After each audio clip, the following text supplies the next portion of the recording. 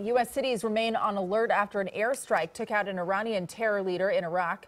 Iran is vowing revenge. And President Trump tonight says he took action to stop a war, not start one. KCAL 9's Randy Page joins us now with the latest on the rising tensions in the Middle East. Randy? These are dangerous times. Former CIA Director and Defense Secretary Leon Panetta says the United States is closer to war with Iran tonight than any time in the past 40 years, while President Trump says it's exactly the opposite. We took action last night to stop a war.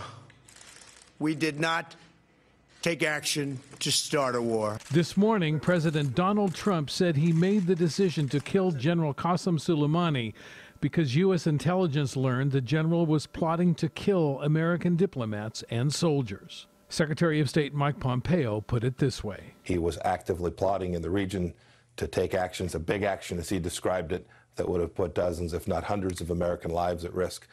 We know it was imminent. On CNN tonight, Washington Post columnist Josh Rogan said his government sources elaborated on the kinds of attacks Soleimani was planning. Another attack on the embassy, missile strikes on American forces in Iraqi bases, and the kidnapping of American citizens, which helps explain why the State Department told all Americans to leave. Based on that intelligence, according to my sources, the strike was authorized and then it was taken at the first opportunity. This is what's left of the two vehicles carrying Soleimani and his aides. Veteran CBS News Pentagon correspondent David Martin reports the U.S. military was directed to take out Soleimani after an American contractor was killed a week ago on an Iraqi military base. And American jets retaliated with airstrikes against the militia, which fired the rockets that killed the American.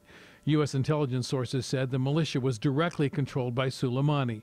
And at the same time, U.S. intelligence was picking up what Joint Chiefs of Staff Chairman General Mark Milley told reporters off camera was clear and unambiguous intelligence that Soleimani was planning a campaign of violence against the U.S. I'm not going to say anything more about the nature of the attack, but know that this was not just in Iraq, it was throughout the region. Intelligence sources tell CBS News Soleimani was in Syria on Wednesday and then flew to Lebanon.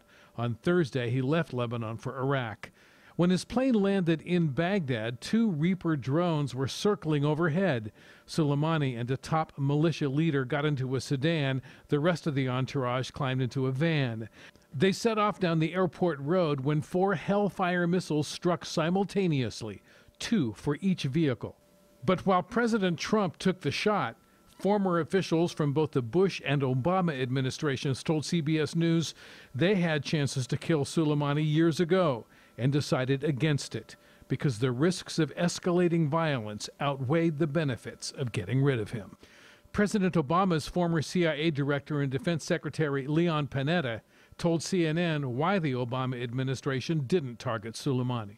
I think the reason was that he was a general in Iran, and it was difficult to say that we ought to pick one general to go after and try to execute in some way when you're dealing with the entire country as a threat to the United States. That's what the United States needed to focus on, was the threat from Iran, not just one particular individual. Tonight on CNN, Iraq's ambassador to the UN and the highest-ranking Iranian official in the United States said the killing of General Soleimani is clearly an act of war.